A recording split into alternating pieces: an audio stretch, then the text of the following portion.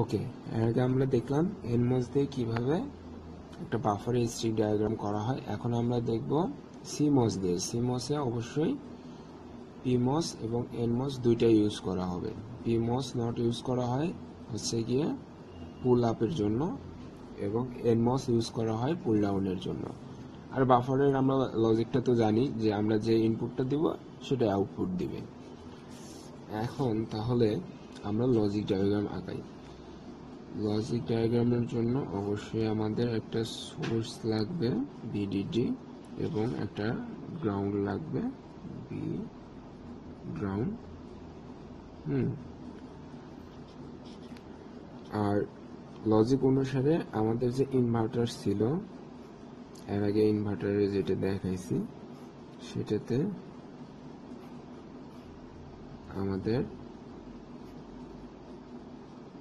Logic ডায়াগ্রামটা এমন ছিল যে এখানে একটা ইনপুট হবে এবং এটা পিমস এবং এটা এনমস।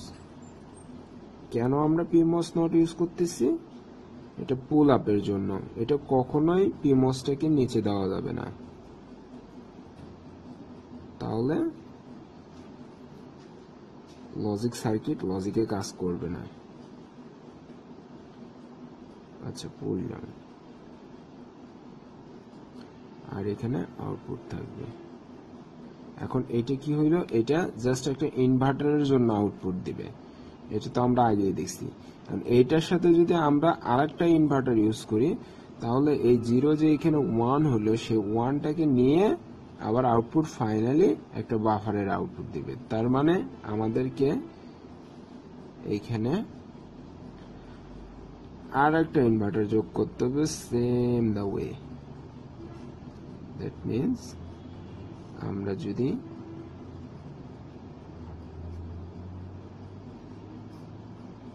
এমন ইনপুট দেই, এটা অ্যাজ ইউজুয়ালি পিমস এবং এটা এনমস, দেন আউটপুটটা অটোমেটিক্যালি হবে একটা বাফারের। যদি জিরো হয় সেক্ষেত্রে আমাদের আউটপুটটাও জিরো দিবে। এখানে আসলে 1 হবে, সেটাকে আমরা আবার ইনভার্ট করে আউটপুট ফাইনালি আমরা জিরো পাইলাম। এটা একটা বাফারের মেকানিজম হইল। তাহলে এটার যদি এখন আমরা স্টিক ডায়াগ্রাম আঁকাইতে যাই তাহলে কিভাবে আঁকাবো? ওই সেম দ্য ওয়ে আগের মতন করে আমাদেরকে একটা মেটাল রেল নিতে হবে। এটাও মেটাল, এটাও মেটাল। হ্যাঁ, এই মেটালটা হচ্ছে ভিডিডি আর এটা হচ্ছে বি গ্রাউন্ড। এখন আমাদেরকে এখানে ফার্স্টে একটা পি টাইপ নিতে হবে, এন টাইপ নিতে হবে। যেহেতু পরবর্তীতেও আমাদের নিতে হবে সেহেতু আমি আগেই আঁকাইলাম। টাইপ নিতে হবে, এটা P type diffusion, P type diffusion, আর এগুলো হবে এন টাইপ ডিফিউশন। হ্যাঁ, অবশ্যই এন টাইপ ডিফিউশনটা নিচে দিতে হবে, না হলে পারে পুল ডাউনের কাজ করবে না। আর পুল ডাউনের কাজ না করলে পারে লজিকের মেইন যে রুল সেটাই নষ্ট হয়ে যাবে, ফলে সার্কিট ডিস্ট্রয় হয়ে যাবে।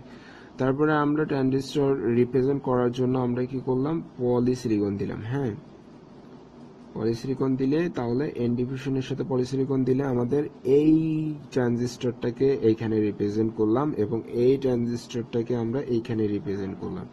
সেম দ্য ওয়ে পিমস এর জন্য আমাদের এখানে একটা পলি নিলাম। হ্যাঁ, আর এইখানে একটা পলি নিলাম। তাহলে কি হইলো? এই ট্রানজিস্টরটা এখানে রিপ্রেজেন্ট হলো এবং এই ট্রানজিস্টরটা এখানে রিপ্রেজেন্ট হলো। এখন এই দুইটার যে ইনপুট আছে